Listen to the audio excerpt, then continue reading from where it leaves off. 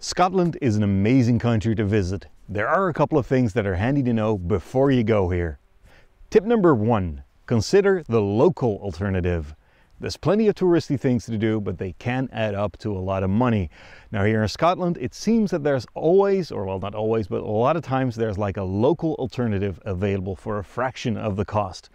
For example, the famous Harry Potter train, which is a steam train leaving from Fort William and then going to the viaduct, the Glenfinnan Viaduct.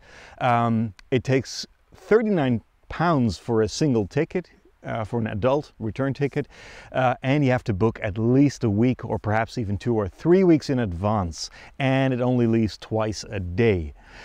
If you don't want that hassle, there is a local alternative. You can take a local ScotRail train, and it takes just a fraction of the price and it does the same track. Same views, well, minus the smoke of course and the whole steam train experience, but that might be an option for you. Another example is taking a boat to spot dolphins or go somewhere, or you could take the local ferry. I took a local ferry to an island. It only cost £5 for a return, and I still got to see some dolphins in the ocean, took a walk and took the ferry back. So tip number 1, consider a local alternative. Tip number 2, go take a hike.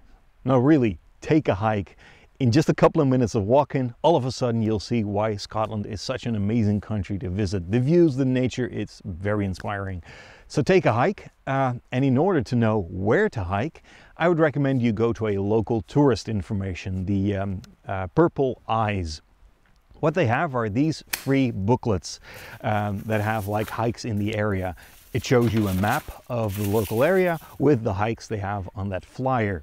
You can see some pictures, you can see where the hikes are, and they also describe how long it will take you to walk them and how difficult they are, how strenuous they are. Really good stuff to know, and they're beautiful hikes ranging from like half an hour all the way up to 3.5 to 4 hour hikes. If you're into tourist information anyway, might as well grab one of these free ones. It's a free map of Scotland, and it doesn't have any commercial stuff on it, which is quite unique. It also shows you like the tourist routes or the nice beautiful roads to drive on. It doesn't have all the beautiful roads on them because a lot of roads here in Scotland are beautiful to ride on, but it does give you a nice indication, and it's always handy to have a bit of a map on where is what. If you want to know more of attractions or more things to do than even the tourist information you can tell you, I would recommend you have a look at this book. It's called Wild Scotland, and even locals use it. It's a beautiful book with great pictures of what to do and where to go in Scotland.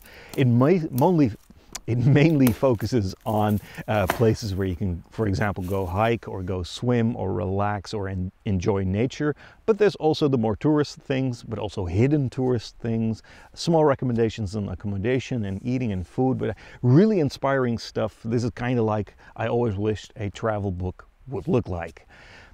And if you're even more adventurous, I can recommend you this book. It's called The Bothy Bible. I never knew what bothy was, but apparently bothies are these sheds where you can stay in to overnight. They're from the olden days when they did multi-day walking. They had to travel by foot, and they needed a shelter from all the weather here in Scotland. You can stay in one of these bothies. And you can still use these today for free. Now these bothies though, they're very basic, as in no water, no electricity, no toilets, no nothing. It's just shelter from the elements. There are exceptions. There are bothies with certain facilities, but that's all in this book. It's got the GPS location, a little map, a description, pictures, the facilities they have. If you're the adventurous type, have a look at the Bothy Bible. So that's tip number 2, go for a hike. Tip number 3 is get your own transportation, especially if you want to go out in nature and go for hikes. Having your own transportation really cuts down on your travel time and hassle. Go for a bike, bicycle, or a motorcycle, or rent a car, whatever you like. If you rent a car, by the way, I have tip number 4 for you, is you might want to rent a car not in Scotland, but just across the border in England. Due to demand, I wanted to look for a car here in Glasgow or in Edinburgh, but it was really expensive, so I thought I'd have a look just across the border in Newcastle, and I found rental cars less than half the price of what they are here in Glasgow or in Edinburgh. And for me, that was worth taking the drive from Newcastle up to Scotland. So it might be worth it renting a car in Newcastle instead of in Scotland. Tip number 5, where are we at? Oh yeah, when you go driving, please realize that the driving will take you much longer than you think it would. You see a distance on the map, you think, that's doable, but then you start driving, and especially if you're not used to all these windy and twisty roads, it's going to take you a much longer time. There's single tracks, so you have to wait for traffic. There's tourists like me that take more time and stop for pictures. You really have to take your time, and it's really tiresome when you're driving here. It's inspiring, it's great to do, but it also takes you a bit more time. So please keep that into account when you go driving. Tip number 6, when you're driving, fill up on petrol or on gas when you can. Some places have plenty of petrol stations, but there's certain areas in Scotland, for example, the middle part on the map and the total northwest or the southwest, south tip points, their petrol stations can be few and far in between. I've seen places where they even had a sign when I finally found a gas station that had a sign up, sorry, no petrol until Wednesday, and then you're kind of stuck. So you do want to fill up when you can. Tip number 7, the remote areas are really remote. Sounds like an open door, but it is really true. I found a great place to stay and stayed there for a couple of days, but then found that within like a couple of days I've seen the things I wanted to see, and then all of a sudden leaving that area took at least an hour and a half of, well, intense driving to even get out of there. So the remote things are really quite remote. Tip number 8, book accommodation well ahead of time. Due to popular demand, Scotland is really popular for tourists, and there's not enough hotels to go around. So prices go up and there's hardly stuff available if you book late. You can look on Airbnb stuff, but you'll find exactly the same thing. So accommodation, you really do have to plan ahead and book ahead. Apparently, thanks to movies and TV shows, lots more people know where to find Scotland and want to go there on holiday. So book ahead your accommodation. Tip number 9, is it expensive, Scotland? You always hear, oh, Scotland is expensive. Well, is it? Well, it depends. It depends on what you compare it to. Accommodation, yeah, I found that to be expensive. Everything else, comparable to Europe. Really depends on how much the pound is trading at nowadays and how the euro or the dollar is performing. But for, well, the Europeans right now, it's about the same. It's not that bad, really. It's the same, or some things are even cheaper here in Scotland. So that's money. Talking about money, tip number 10, Scotland has its own currency, or does it? Well, they print their own money, but it's exactly the same as the British pound. Well, they look different, but the denominations are the same, the value is the same. You can pay with British pounds in Scotland, it's no problem. You can mix them around, it doesn't matter. So yeah, they print their own notes, but in practice, it doesn't really matter for us as a tourist. And by the way, you can use your debit card almost everywhere here in Scotland, at least European credit cards. I don't know about American credit cards or debit cards, but debit cards from Europe, accessible everywhere here in Scotland.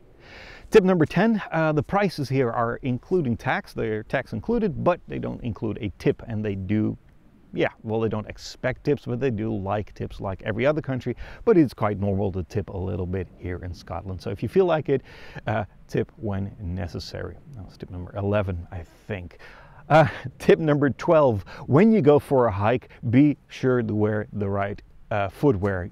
Good shoes with some nice grippy profile, because when you go for a hike, there's gravel, there's unevenness, there's muddy stuff, so having good shoes really helps you to hike. Wear the right clothes, preferably a couple of layers, because in Scotland, in one hike, you can probably encounter 3 seasons, wetness, coldness, and wind, and sunshine, so you need to be able to take stuff off and weatherproof yourself a little bit.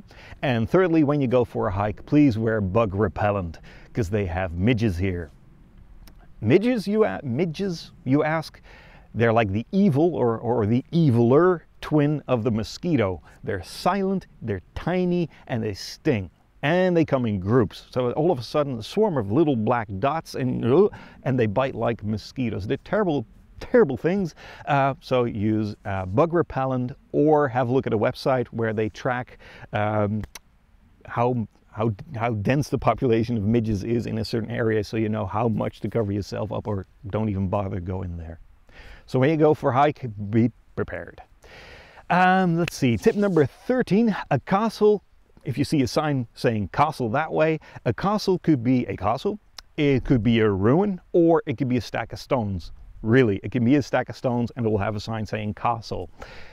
It'll be a beautiful stack of stones, and there'll be a story, and there'll be history, and there'll be relevance with the stack of stones, because everything in Scotland has history and a story and relevance, but it can be a castle and a stack of stones. Language is a little different than I expected. So the castle thing, things like a loch. I always thought a loch was a lake, but apparently a loch can also be like an inlet of the ocean. So it could be salt water, it could be sweet water.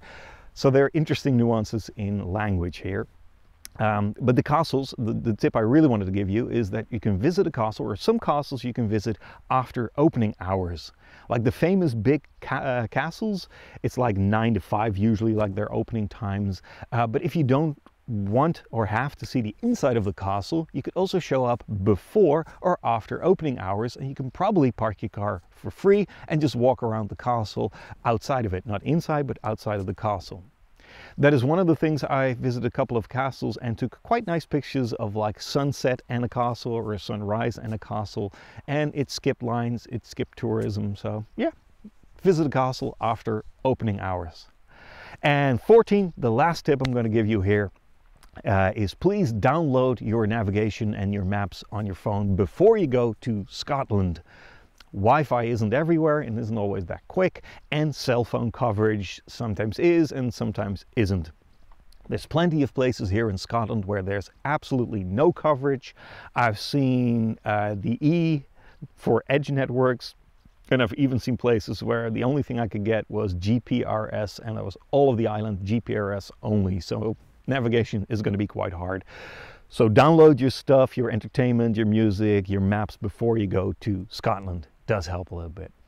Hey, these are at least 14 tips I wanted to give you before you go to Scotland. If you have any improvements, even better recommendations or questions, put them in the comments below, of course.